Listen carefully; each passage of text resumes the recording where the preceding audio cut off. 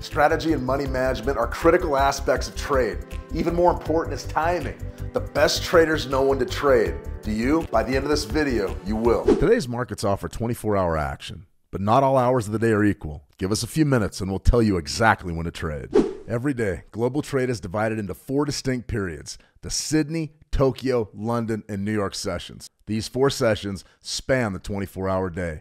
Now, in order for us to pinpoint the times we need to trade, we must first know the key periods as they relate to our specific time zone. I recommend visiting a conversion website or using a service such as How to Trade's economic calendar.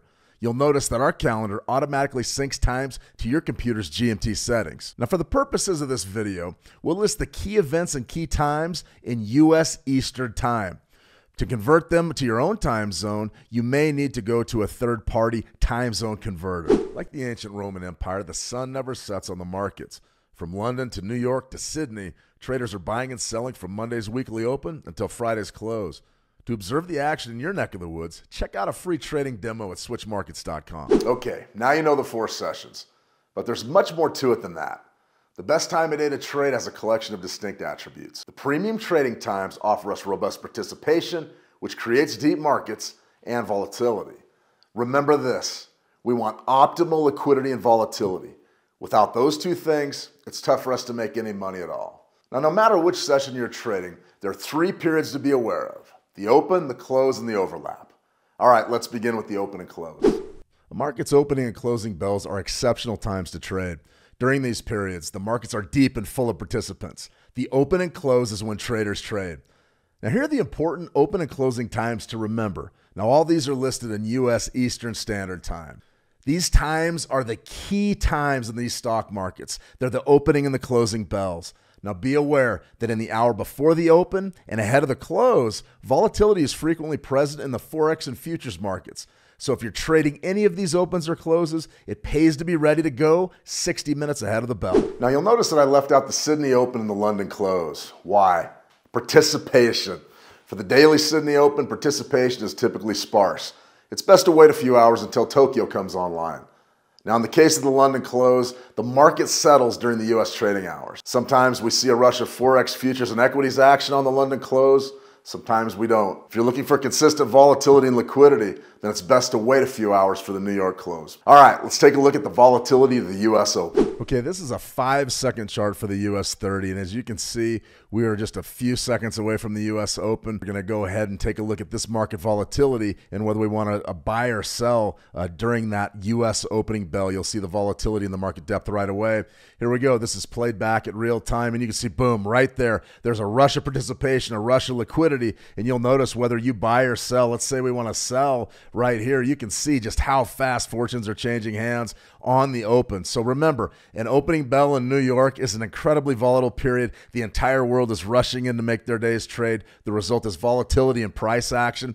That can be a good thing for us, or as in the case of our poor sell, that can be a bad thing. So be aware of that open, but that's a pretty darn good time to scalp and trade if in fact you're interested in a deep market, volatility, and liquidity. Here's this week's quiz. Of these 4 measurements of time, which is the shortest? Is it A, millisecond, B, nanosecond, C, picosecond, or D, microsecond? Leave your answers below. If you're right, you'll be eligible to win free access to our How to Trade trading room. Good luck. Another key time of day to trade is the overlap period. An overlap occurs when multiple international markets are open simultaneously. During this time, some global assets experience heightened liquidity. Overlaps are ideal for trading forex pairs. Now, there are 2 key overlaps you should be aware of: the Sydney-Tokyo overlap and the London-New York overlap. The Sydney-Tokyo overlap occurs from 7 p.m. to 2 a.m. Eastern. The London-New York overlap occurs from 9:30 a.m. to 12 p.m. Eastern. Many extend this overlap to the pre-Wall Street Open from 8 a.m. Eastern to 12 p.m. Eastern. Both are typically extremely liquid periods. The Sydney-Tokyo overlap has a reputation as being a great time to trade the Asia-Pacific Forex pairs.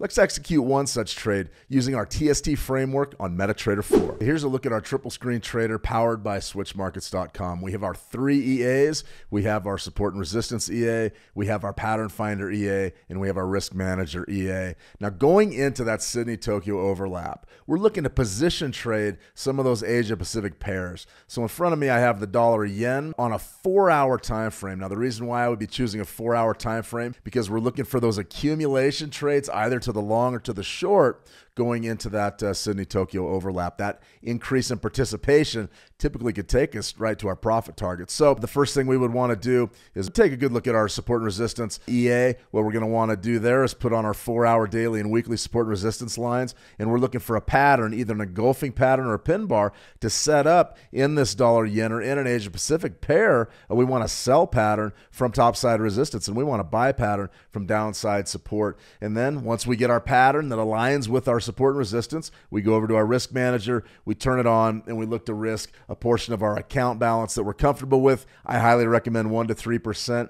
Remember, these could potentially be long duration trades in the trade for 8 hours, 12 hours. You're really trying to capitalize on that Sydney-Tokyo overlap ahead of the London Open. So these are pretty good to play off a swing low or a swing high potentially in that 4-hour time frame on a forex pair that's locally Asia-Pacific region. So there's a good look at how I would do it. I would make sure that we get a pattern that sets up for one of our Asia-Pacific pairs. We would look to be buying from support and selling from resistance, and then we dial in our risk accordingly. And that's how we would make a position trade using the TST framework going in to that Tokyo-Sydney overlap. In the markets, timing is everything. If you're too early or late to the party, it's tough to be successful. But if you're just right, making money's easy. Now, you don't have to sit in front of your computer 24 hours a day looking for opportunities to win. That's a rookie mistake. Focus on the times we outlined in this video. If you do, you'll have a big leg up on the competition. Now, I want to thank you for watching. If you like what you saw, hit the subscribe button.